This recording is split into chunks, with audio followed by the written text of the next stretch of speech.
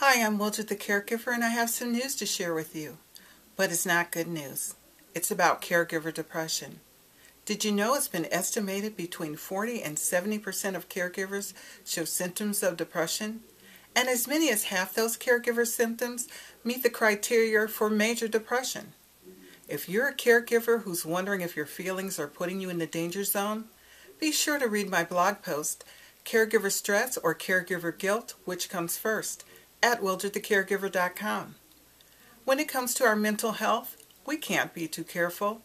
So go to wildredthecaregiver.com, read the blog post, and tell other caregivers to do the same.